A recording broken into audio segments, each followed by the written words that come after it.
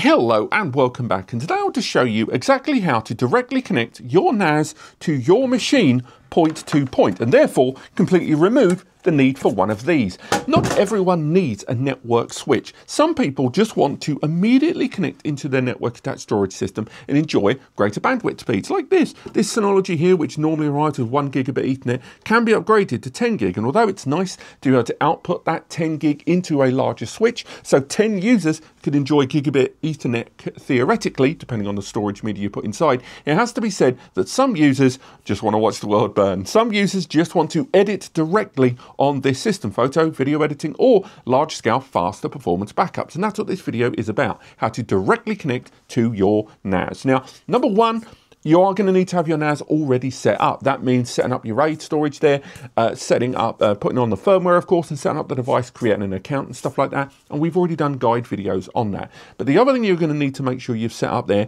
is a shared storage area. Now, in order to do that, you're going to need to go into the file manager of most NAS brands. Again, I'm looking at a Synology here, but it applies to most brands. Go into the file folder manager, and from there, look for the plus symbol at the top. Again, this is largely the same on most brands out there, and create a shared folder. And make sure that the account that you intend to utilize this system with, because you will still need to create account details, has read and write access to this shared folder area. Now, you have to make sure all of those things are done. Also, where possible, if you are running a NAS that has multiple Ethernet ports, unfortunately, I would say this is going to be a great deal easier if during the first setup of the device, you are still using a network switch. You are utilizing either a router or a switch when you set the device up the first time. It will make migrating over to a point-to-point connection a lot easier there. It's by no means essential. You can set up one of these devices directly point-to-point out of the box and download the firmware that you're going to install on it and do the whole thing locally.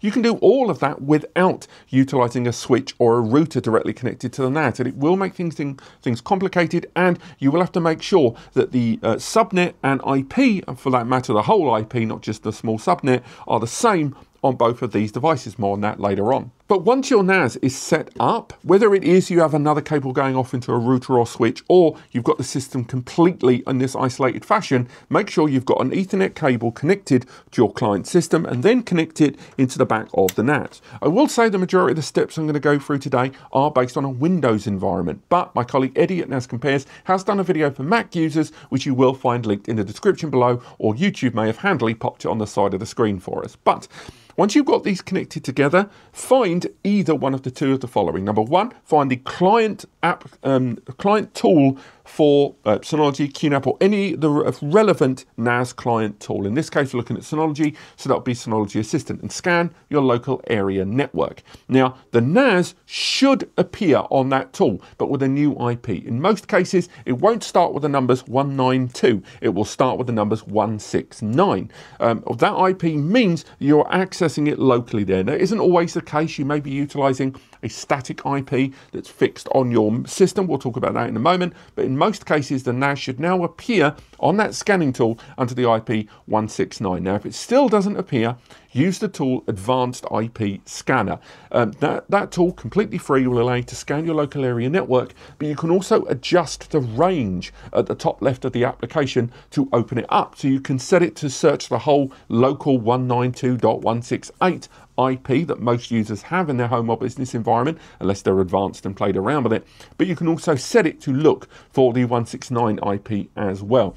Chances are the NAS will appear in one of those areas, but on Advanced IP Scanner, if there's any conflict or issue accessing it, you'll notice that it will not have an arrow next to it, allowing you to open it up and access it just like you would normally. Now, in those cases, what you're going to need to do is go into the network adapter settings of your machine, in this case a Windows PC, go into the network adapter settings, go into the properties in the advanced tab and change the IP. Hopefully you're seeing it there on screen, but you're going to need to set the IP to match the IP of the NAS there. Again, it may be set to that 192 or 169, but whichever one it is, you're going to need to set the IP, but then also make sure you select the right subnet there. It's on exactly the same subnet. And again, the settings you're seeing there on screen, you should be able to pull the majority of the network settings either using Advanced IP Scanner, which will break down the IP, the subnet, any submask, that sort of stuff, or you can utilize the NAS if it's connected to your router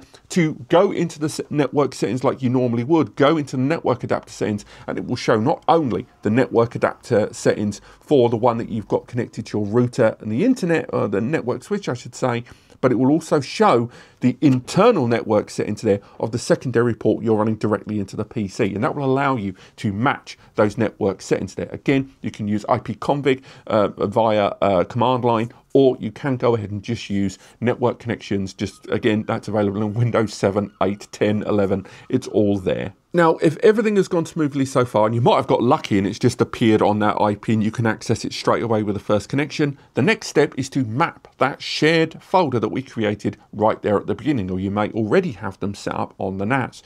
Now, there's a couple of ways to do this. Number one, via the client application, again, Synology, QNAP, ASUS, TerraMaster, whatever, a lot of them have the option to add a mapped network drive, either right-clicking where it will allow you to map the drive, or along the top of the client tool, it will tell you there's an option to map a drive there, or list available network drives there. You can either select one of those options and it will list the available drives, whereupon you can right click one of those drives and then assign it to a letter on your system. Again, Windows environment, ever so slightly different for Mac. And once you've right clicked that, you can then bind it to a letter, much like your operating system drive on your PC is traditionally the C drive, and an optical drive or an external USB drive is generally the D drive to start with. You can make sure to set a drive letter that then assigns that network drive on your local machine like it is a normal drive on the system, like a USB drive, and from there you'll be able to transfer data directly back and forth onto the NAS with reflected changes appearing there on the user interface.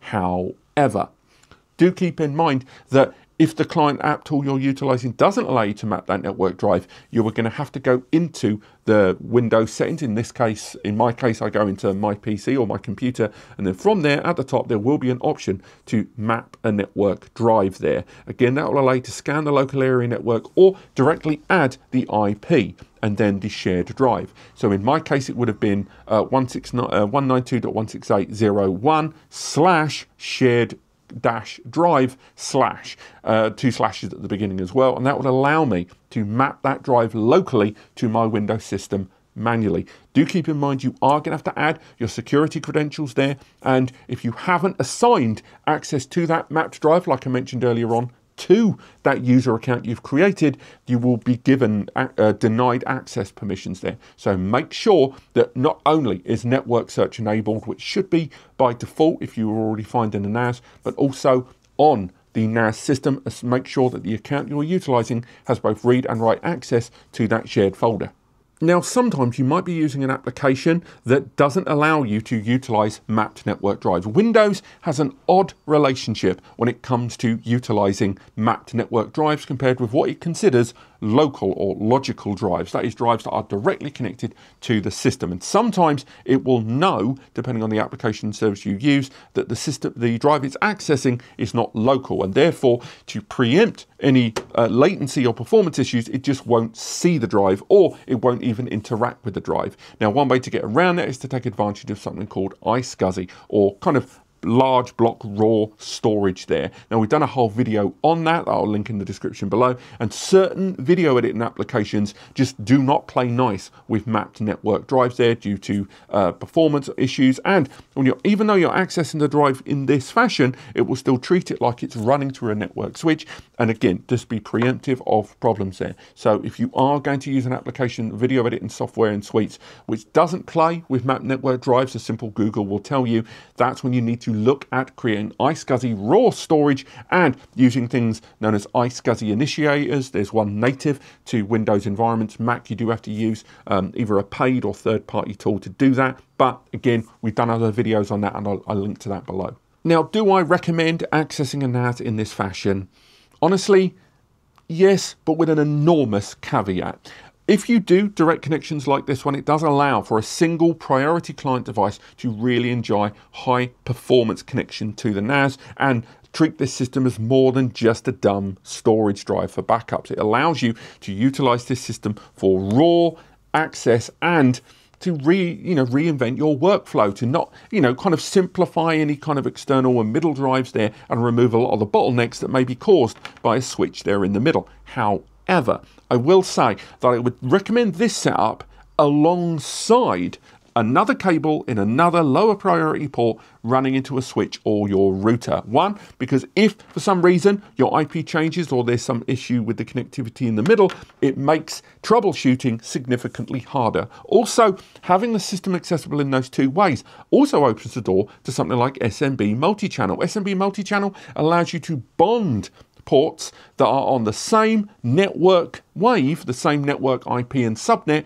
to bind them together and share. So if you've got, for example, this connection here at 10 GBE, and you've got a 1 gig connection into your network switch, which is then going into this system, it opens up the door potentially, if you set up the IPs and subnets correctly, greater than 10 gigabit speeds. The same goes if you want to directly attach two 10 GBE connections via, say, a Thunderbolt adapter into two 10G connections on this. SMB multi-channel will open it up significantly. And for those of you that are considering much more budget and value NAS solutions that are taking advantage of what's known as SFP or fiber 10 GBE connections, you may be wondering, how exactly do you directly attach to them, given that one end of the cable looks like that and the other end of the system looks like that? Well, you can take advantage of adapters like this one. They start at around 25 quid. Depending on their quality, they can go up to about 70 to 80. And these allow you to attach a physical copper cable into this adapter. And this means that more affordable fiber NAS solutions can now be directly connected to your Windows or Mac system. Keep in mind, however, those more value systems often have rather modest CPUs inside, and therefore hitting performance highs can be very difficult, and fully saturating the 10 GBE in some cases is just simply impossible.